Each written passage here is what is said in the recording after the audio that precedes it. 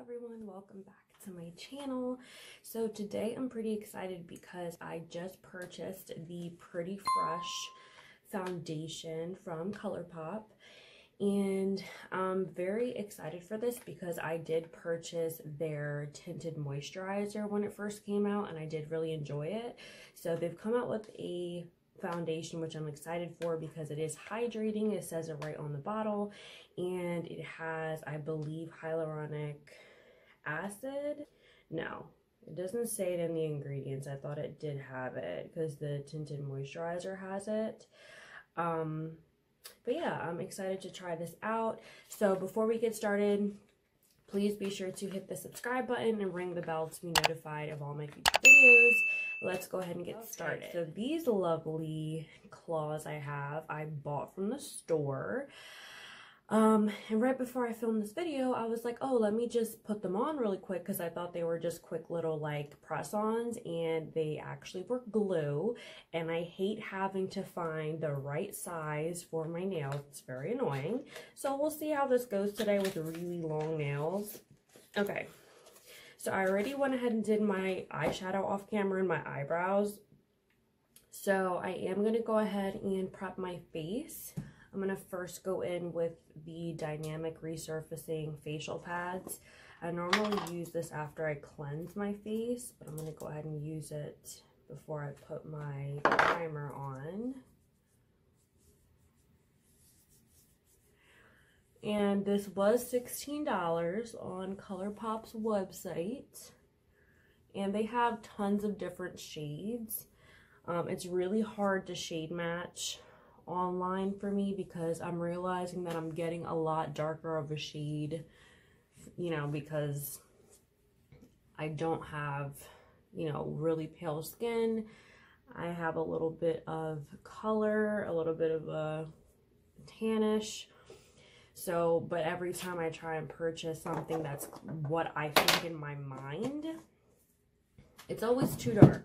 Like my last video where I put foundation, that Becca Cosmetics one, I got that in a BoxyCharm box. So looking back on the video when I was editing it, I was like, yeah, this is a little darker. And I'm just a lot paler than I'm picturing in my head. I'm going to go ahead and use the Lambina 24 Karat Gold Makeup Base Essence.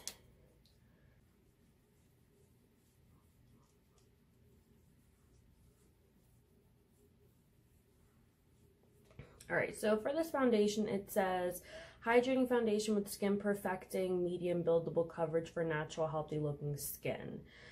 Dermatologist tested, oil-free, vegan. Okay, just have hyaluronic acid. Known to hydrate and support healthy looking skin, and then coconut water to support hydration and skin softness. So yeah, I was pretty sure the Pretty Fresh line had hyaluronic acid. So yeah, this is how big it is for $16. I mean, I guess it's a decent size. You do get 100 fluid ounces. I got the shade medium 80W. So we're just going to pray and hope that that is the right shade for me. I am looking forward to trying out these new sponges I got from BoxyCharm. It's from the Cream Shop. It's Next Gen Blender Set.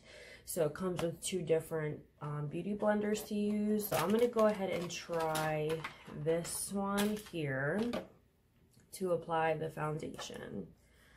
So let's try her out.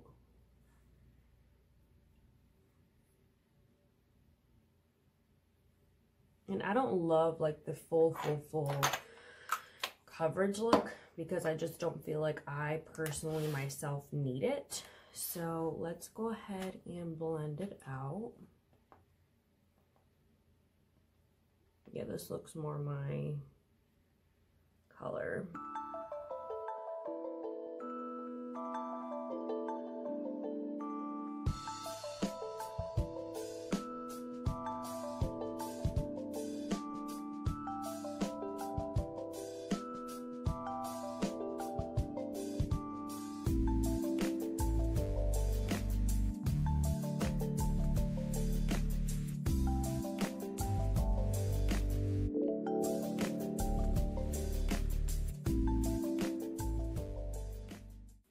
feels really light. It feels really good.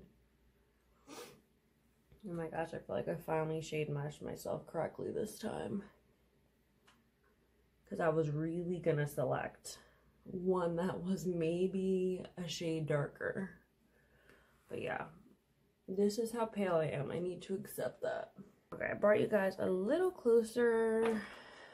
All right, concealer. I'm gonna go in with the e.l.f. 16 Hour Concealer. And just do right there. I think TikTok for this trend, and then I'll do down my nose here.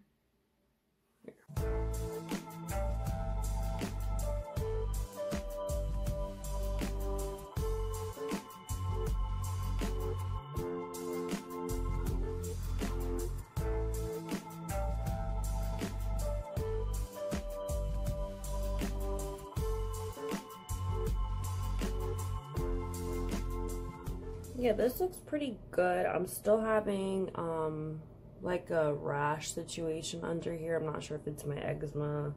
And set the under eyes with the e.l.f. Sheer Tint finishing powder like I always do. And to set all over the face, I'm using the Ciate London Everyday Vacay setting powder. I have this this other new thing to try that I got in my BoxyCharm Ace Beauté Bronze in Paradise. It's a bronzer and contour palette, which I've never had. Well, I have had the e.l.f. contour palette, but I needed a little upgrade, so this is good. So I'm going to go ahead and bronze. That's a nice palette. I really like that. These nails are gonna kill me. Okay, there's something else I wanted to try. It's from Laura Geller Multitasking Eye and Lip Cheek Palette. So it's cream to powder, and it has like a bronzer in here and a blush. I do want to try this blush right here because I haven't tried it on my face. I did try it on my lips and I did really like it, but I want to try it on the face.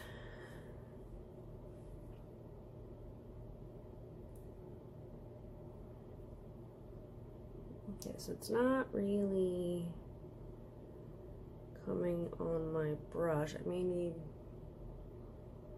there we go.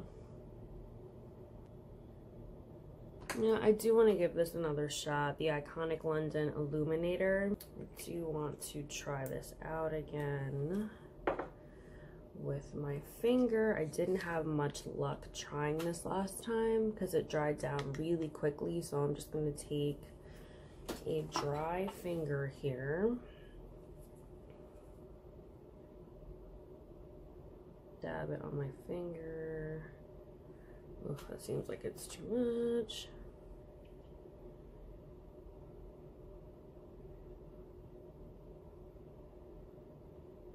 Really not jumping over joy. I'm trying not to put too much on because I don't, it dries quickly, so I don't want to regret.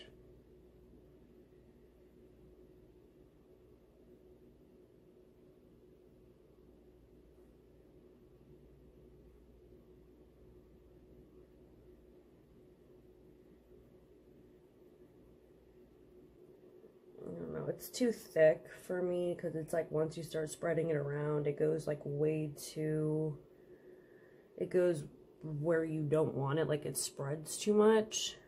I don't know, I'm not a huge fan of that. But we will continue and do the nose here.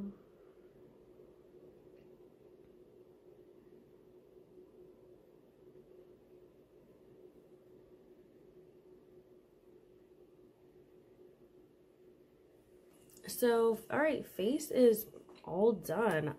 I just need to finish my eyeshadow, put some mascara, all that good stuff. All right, so I finished my mascara. I put a white eyeliner pencil in my waterline. It's from Maybelline Tattoo Studio. And now we're going to do lips just to finish everything off. So we're going to do a bold lip today, which I normally never do. This is from Ola Neon Velvet Liquid Lipstick. This is the shade The Easy Sell. And of course, we're going to top it with a gloss, because how could we not?